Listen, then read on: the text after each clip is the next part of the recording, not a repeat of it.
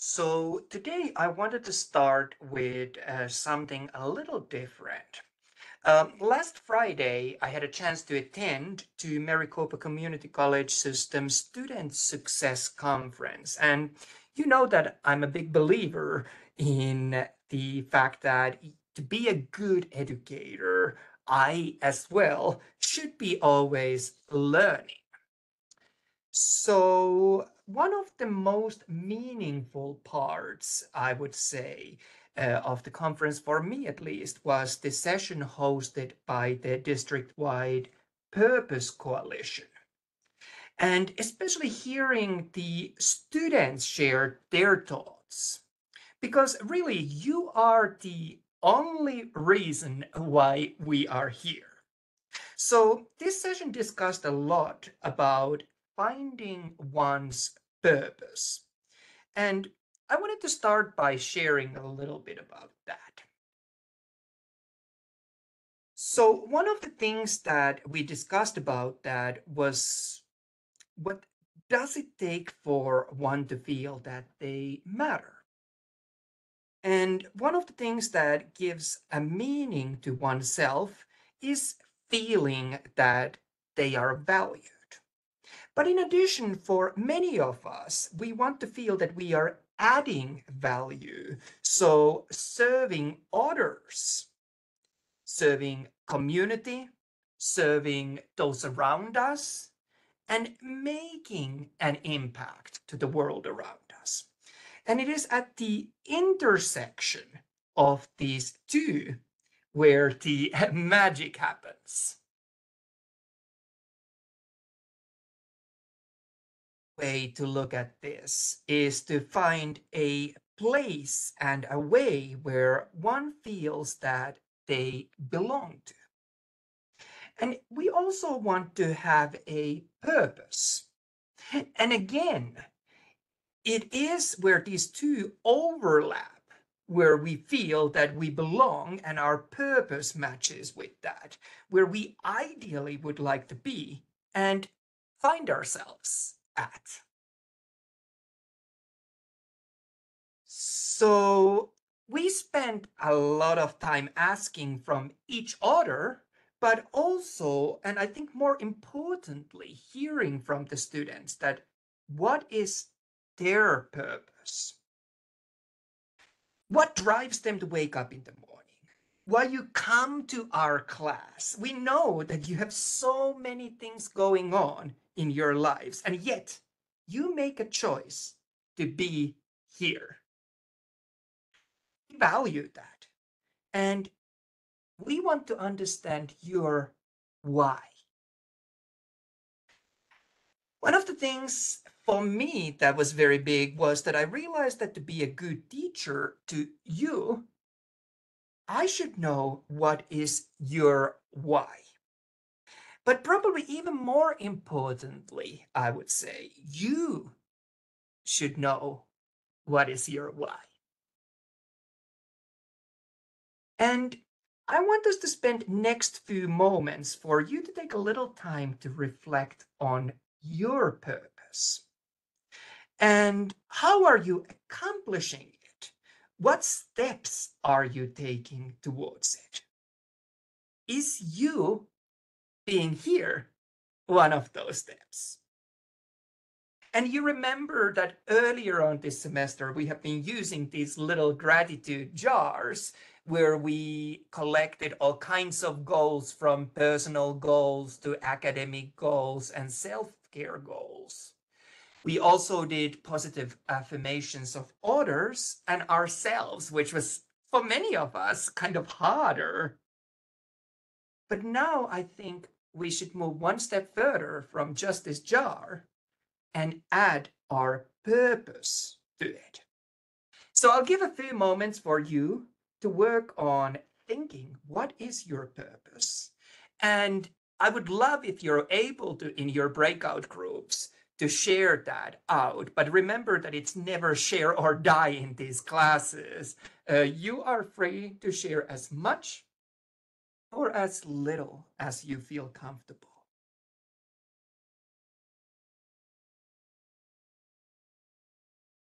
we do these activities, one of the things that I think that many of us end up saying is that one big purpose that we all share is the desire to help others. And I think that that's really unifying for many of us in the healthcare careers.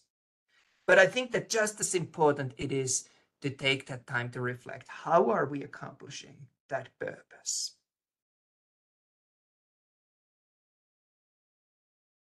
If you are struggling to come up with your own purpose, here is an example of actually a mine. I want to inspire others and myself as well, and take part in the world with enthusiasm and excitement.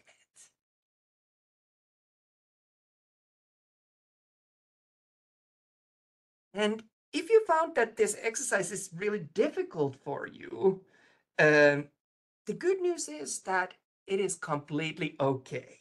You do not need to have a crystal clear idea of your purpose. Not many people have that. But you can go out there and you can try new things and see if any of those experiences lights your fire. This is where our college's service learning and volunteering opportunities can come in handy. So I encourage you to try those if you are still looking for your purpose.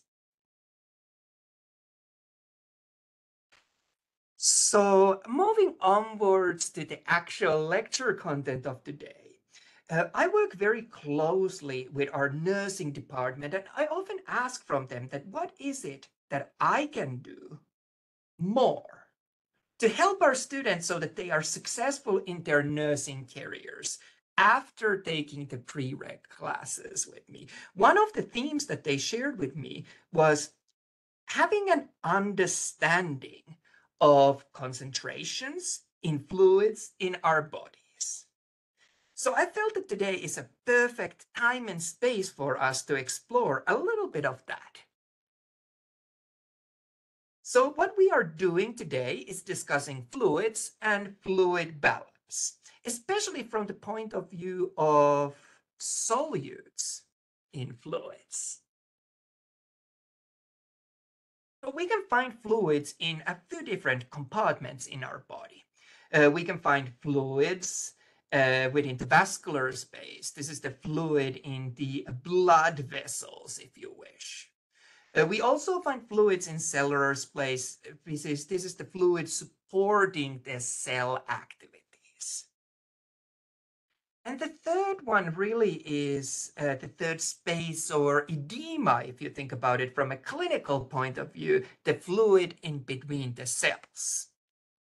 And you might ask, why does this matter? I'll give you first my personal why, and then we'll have a look of a why that's probably more of a broadly relevant to the nursing field. Example of why this matters from my own research career can be kind of seen on the next few slides. Here we see an MRI image of a heart. And remember that heart is located in this very weird, kind of strange angle in our body. And same goes for the pictures that we are acquiring of the hearts. So here we are seeing the left ventricle of the heart, right ventricle next to it. We're seeing the rib cage, we're seeing lungs, we're seeing diaphragm and liver underneath it. Typically when we take an MRI picture of a patient, and if we have a blockage in one of the coronary arteries, this is what we would see.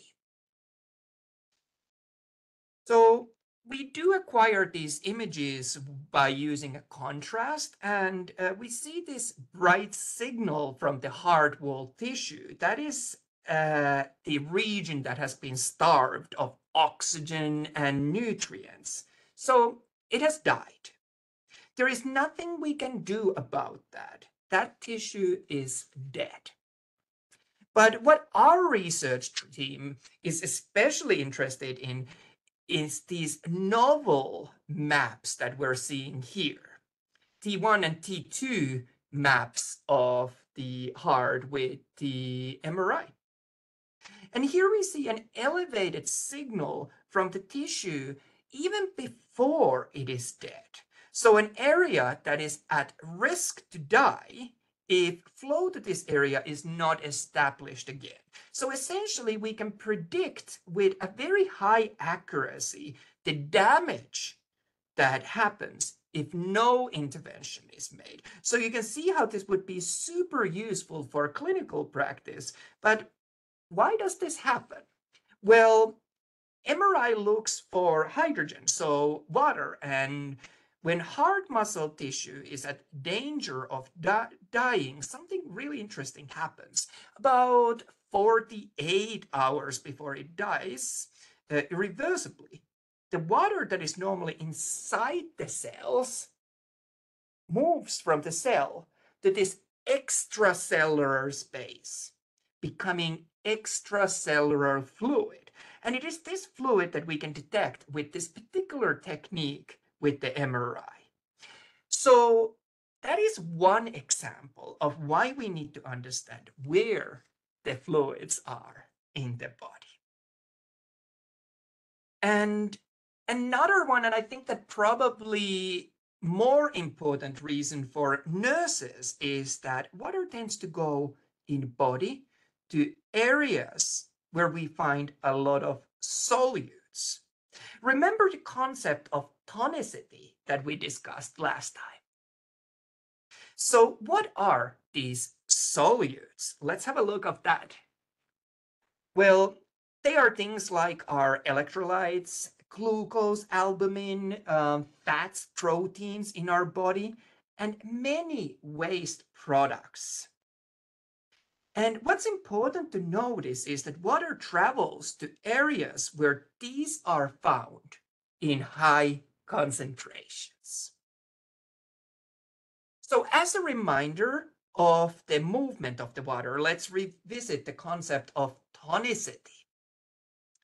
And normally, again, I would take a little bit of time to discuss this in groups, but I'm just simply going to spearhead ahead, and you can kind of reflect at whether this agreed with what you remembered. So we had really three states that we were looking at, and we're going to start with hypotonic situation. Here inside the cell contains more of these solutes than what we saw with the outside of the cell. And as a result, remember, water always tries to balance off that concentration difference. As a result, water is now rushing into the cell, and the cell ends up swelling. And it is possible that the cell could even burst.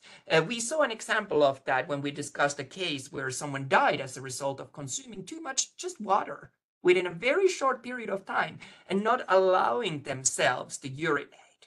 So how I always remember hypotonic cells, these big swollen cells, because water is flowing inside them, is to think of an animal that sounds fairly similar to hypotonic. I think of hippos. Hippos are, in my mind, these big swollen animals. So big swollen cells, hypotonic cells, hippo cells. The next tonicity state that we had was isotonic cells. You remember in isotonic cells, we have the same amount of these solutes inside the cell as we have outside. So even though there's some water always entering to the cell and some leaving the cell, then there is no net gain or net loss of water. The cell remains the same size. So how I think of isotonic cells, they're almost like cells that say that iso perfect. They don't need to change. If you're perfect, you do not need to change. So they remain the same size. And the final one was our hypertonic cells. You remember with hypertonic cells, the outside of the cell contained more solute. So as a result, water rushes out of the cell trying to balance off this difference. And as water rushes out of the cell ends up shrinking and it can even dry up. And how I remembered hypertonic cells, I was thinking of people who are hyper. What are those people who are hyper? They often have a lot of energy. And if you have a lot of energy, what happens? You run around and those people become very skinny. So they were our skinny cells, hypertonic cells. So these cells that were drying up. But let's take this concept a little bit out from this and think of it as a little differently. And this is really going to be the focus of our class today. So let's talk about Kool-Aid. And you do have your worksheet that you can follow me with along as we're working through that. And every now and then I will point out, and you'll see at the upper right corner of the slide that there is a reference to a question in your worksheet. So this is your lab report. And I'm referring for you to kind of tackle that question, answer to that question at that time. So that's the big idea and big plan behind this activity. And let's start with some of the very basic terms. I think that it's important that we have shared understanding of what we're talking about.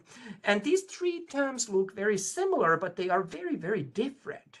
And we want to understand that. We want to be clear of that. So let's start with solution. So solution is what you end up with at the end. It is usually homogeneous, so it looks the same throughout.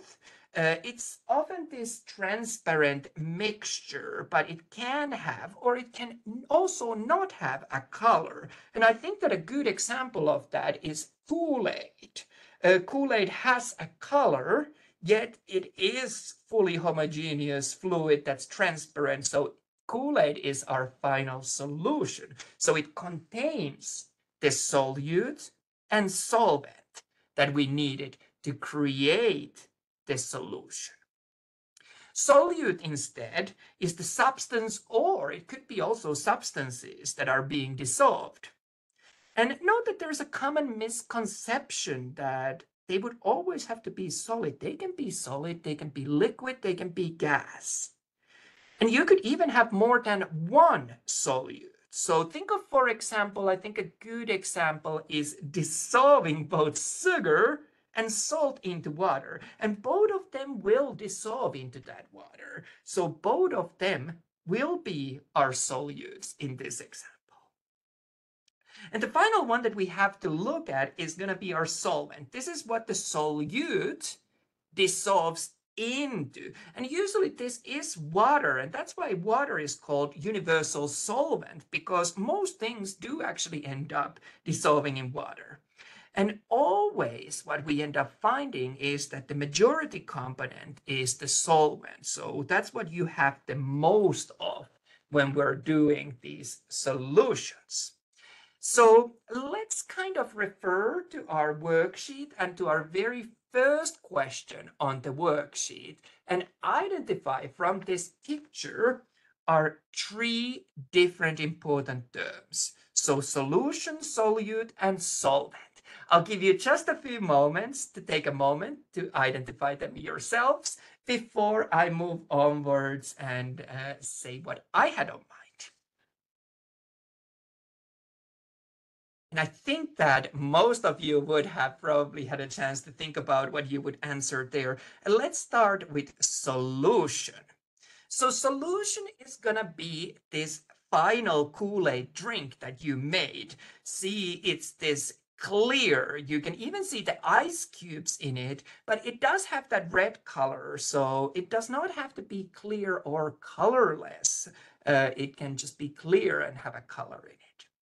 The next one that we're going to see is going to be our solute. Our solute is the Kool-Aid powder itself. In this case, it is a solid powder, but remember, it doesn't always have to be powder. It could be in other phases as well. And obviously, our solvent is going to be our water. Solvent is the majority component, and we have more water than anything else here. So if you got this right, I'm very, very impressed and very pleased. And you know that in my face-to-face classes, I'm always giving you a little reward. So you're welcome to come to my office and pick up your duck for getting the answers right, if you caught that. And remember, we're collecting ducks. We're trying to get our ducks in a row on this class. So let's keep moving onwards and upwards, and we're going to take the same concept, and now we're going to talk about molarity. And molarity tells us the concentration of solute in a solution. So it's going to be an important concept for us to consider. And I wonder, my question is for you, and you remember one of my goals personally was to turn to wonder when I'm confused about something. So now, here I am, wondering that what molarity is Kool-Aid. And there's really three types of people in this world. There are the three types of people in terms of Kool-Aid that they enjoy in this world, at least. There's those who enjoy it very weak, some that enjoy it kind of normal strength, and some that really enjoy it super strong. And in this exercise, we know that we want to produce 200 milliliters of Kool-Aid in each of these concentrations, each of these molarities. And we also have this formula for calculating the molarity. Note that the formula uses liters, but we're going to want to use milliliters. So we have to do some kind of a conversion here. And let's get that out of the way. And let's remember our conversions, that 200 milliliters is the same as 0.2 liters.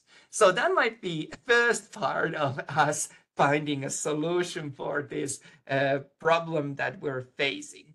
And now let's do a formula to figure out how many moles. So our moles are going to be the X, the unknown. How many moles do we need to make each of these three types of Kool-Aids that we saw? So here we have the first formula. The second formula, we just plug in the molarity. Again, the amount, final amount that we're trying to get remains the same. And again, X remains the unknown, and same for the last one.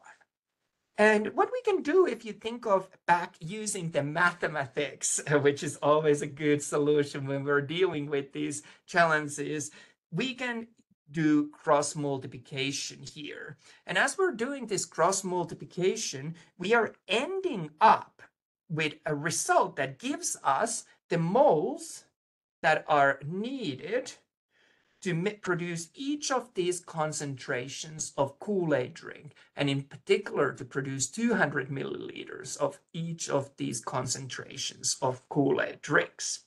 So now we need to find out our molar mass of the Kool-Aid. And how can we do that is going to be the question. And you remember, I've given you our periodic table of elements, but one thing that you'll notice real quickly is that there is no such element as Kool-Aid.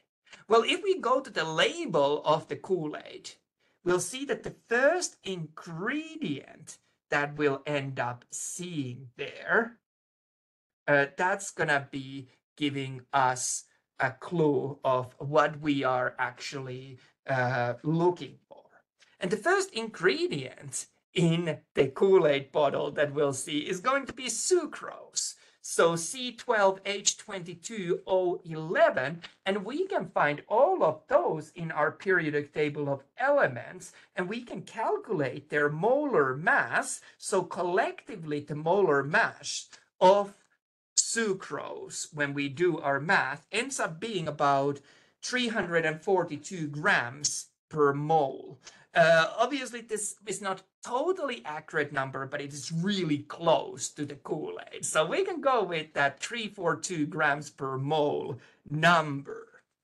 And now we just plug in the molar mass of Kool-Aid. So sucrose's molar mass on our formulas that we have here. And one of the things that we can do, we can actually remove the same units from this equation. And doing the math gives us actually how many grams of Kool-Aid do we need to make 200 milliliters of each of these concentrations of our Kool-Aid drink. So 3 different kinds of Kool-Aid drinks and 3 different concentrations. So we need 3 different amounts of the Kool-Aid powder to do it.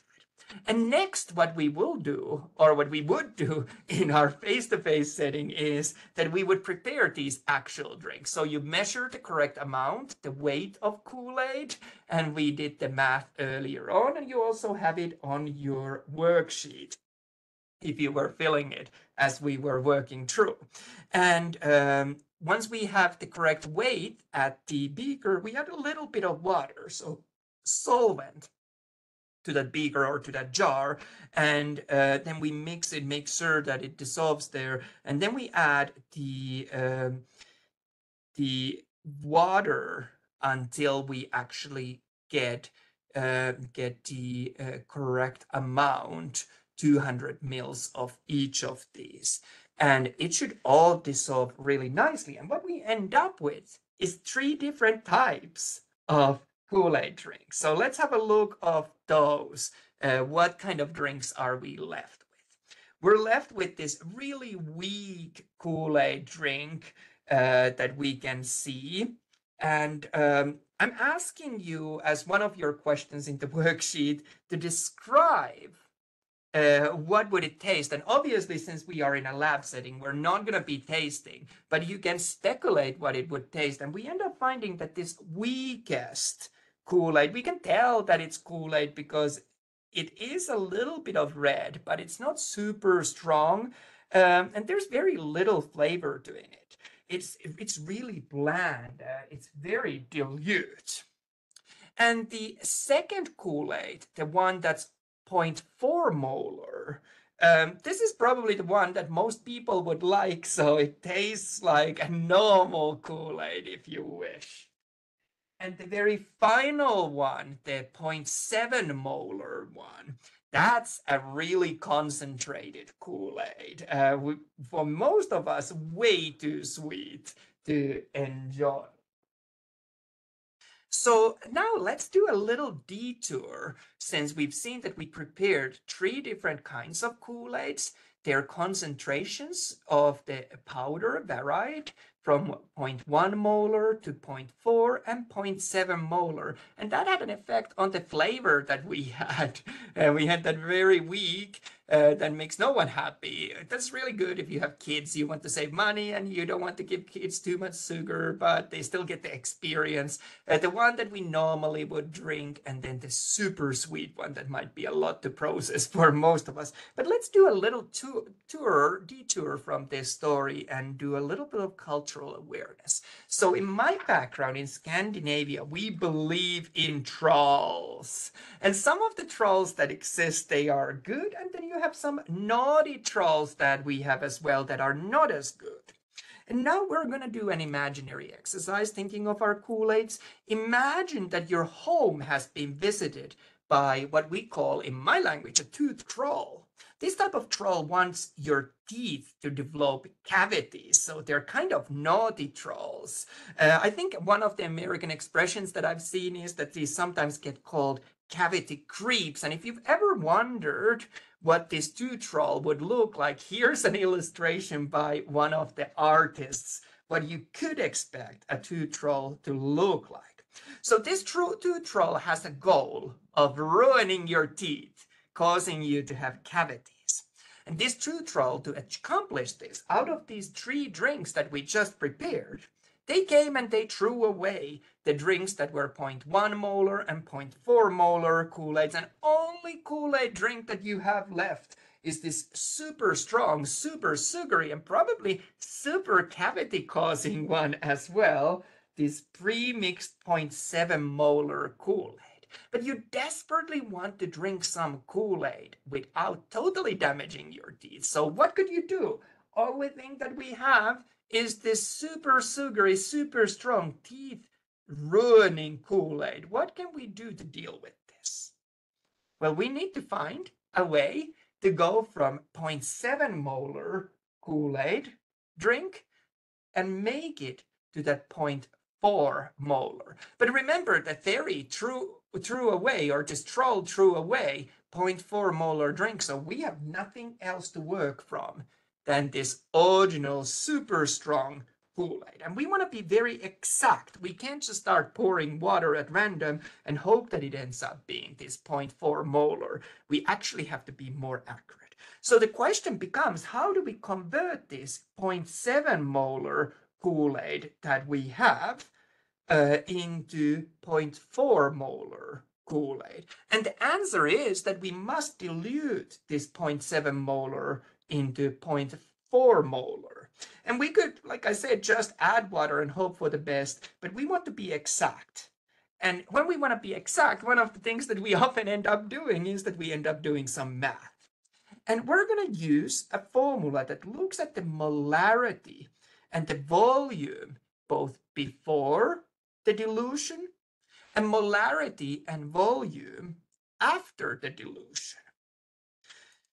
So we're seeing this formula can be simplified as we're seeing here. So we have before values, and these before values in our case were the strong Kool-Aid, 0.7 molar Kool-Aid, and the after values that we're seeing was that kind of a normal weakness of a Kool-Aid, not the totally bland, but the one that we're used to. So we have before values and after values, both for molarity and volume on both cases. So let's plug in some numbers. So we know that the starting molarity is going to be 0.7 moles since we have that drink, the strong stuff. And we know that the end molarity that we're after is going to be 0.4 molar, the kind of weaker stuff, the one that we're used to, that most people drink. But we do not know what to put for the volume ones. What are the volumes that we're working with if we're using this formula to solve it? So that's going to be our first step to figure that out. So the before volume, let's think of that we did that drink. We did that 200 milliliters of it, but because I wanted to find out, is it really so sugary? I actually tasted a little bit of it, not in real life, but in our imaginary scenario. So this super strong Kool-Aid drink, and I did not like it. It was way too sugary. So let's say that I consumed about 5 milliliters of it. So that gives us a clue of the amount of the initial Kool-Aid that we have left. So if I take 5 milliliters away from 200 milliliters, I'm left with 0.195 liters of that starting drink. And the question mark, the X that we're trying to solve, is how many liters of the final Kool-Aid we end up with if we want to make it 0.4 molar. So this is something that we can totally do with math. And now that we have plugged in all of the needed values, we can solve this equation. And what we get is volume of 0.34 liters. But I guess that the question that we still have to answer is that what does this mean? Well, it means that I should keep adding water until the total volume of this solution reaches 0.34 liters. Then I have diluted it to 0.4 moles, which was the concentration that we wanted. So we're going to add water until we end up with the water level of 0.34 liters. And as I'm adding the water, you'll notice that it's becoming more and more dilute. So it's getting back to that, what we found as a comfortable, kind of nice tasting Kool-Aid. And this is going to be very exact. This is not just a guesswork. This time we've actually worked with math, and we can be certain that this new Kool-Aid that we just produced is going to be the same concentration as that Kool-Aid that we liked, but that the naughty troll threw away. So just by applying these concepts of maths, we've gotten where we wanted to be. So now you could do this.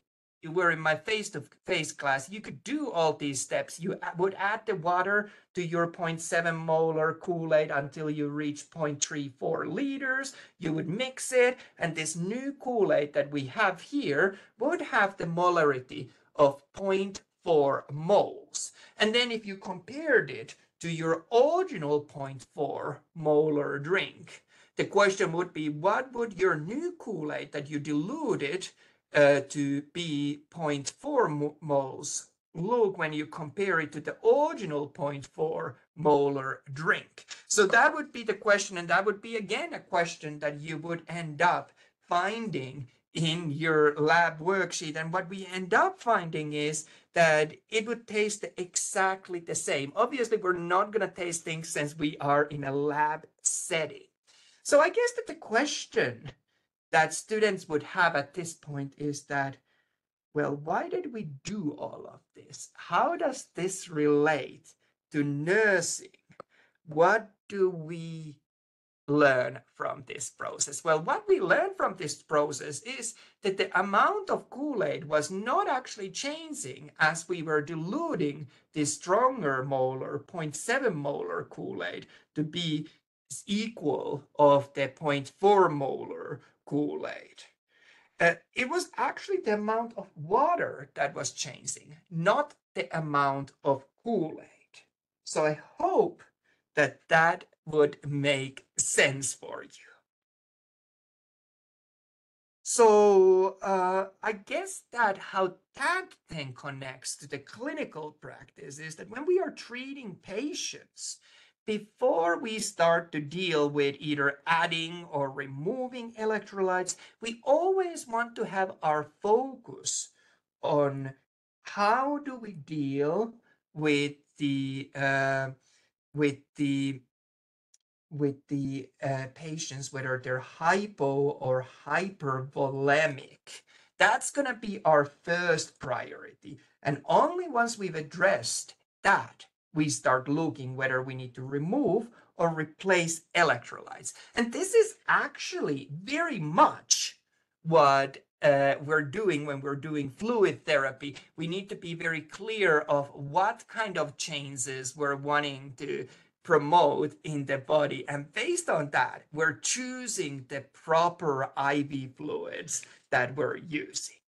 And that's going to bring us to the end of this fluid balance talk that we had together. I hope you found it useful and interesting. I think that, at least for me, it's a really good illustration of this concept and why it is so important for us to actually pay attention to the patient and pay attention to that. Let's not tackle those electrolytes, those solvents, until we've tackled the issues that come with the proper hydration of the patient.